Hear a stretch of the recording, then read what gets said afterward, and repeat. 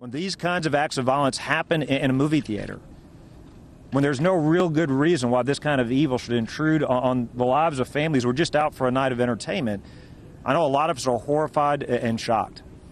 The great thing about America is that when any of us suffers, whether it's one family or one community, we all suffer. This is a time for us to come together. There are families that are mourning the loss of loved ones tonight.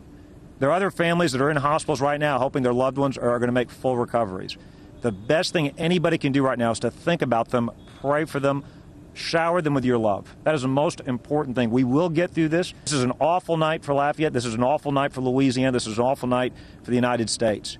But we will get through this. 4 officers entered the theater to engage the shooter.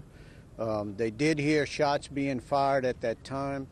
What they found upon making entry is that it appears that the shooter has died from a self-inflicted gunshot wound after discharging his weapon numerous times.